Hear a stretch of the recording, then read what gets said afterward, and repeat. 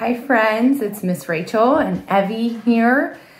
We have our dominoes set up because it is part of our object lesson for today.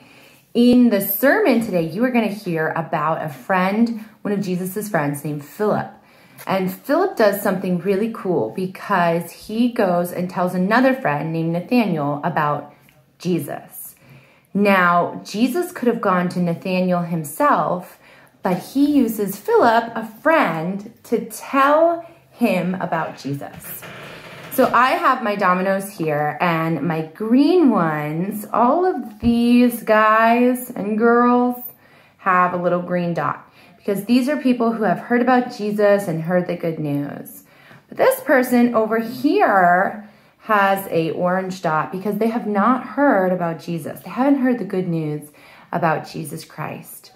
So we're going to think about how spreading the good news of Jesus happens. So if you were a friend that knew about Jesus and loved Jesus and told another friend and told another friend and told another friend and told another friend, do you think it would reach this person who doesn't know and hasn't heard about Jesus?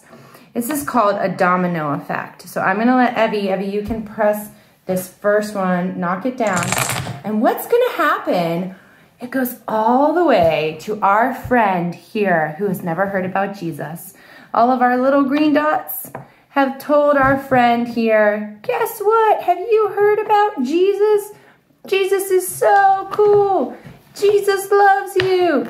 Jesus died on the cross for your sins. All of these people reach this person right here.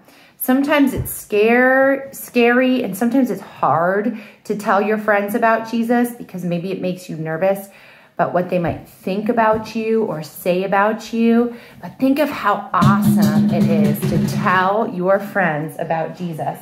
If you just tell one friend about Jesus, then that reaches all of those other people. Right, Joanna?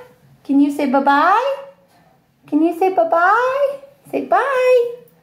Say, we'll see you next week, friends. I hope you have an awesome week and stay safe and stay warm. Bye, friends.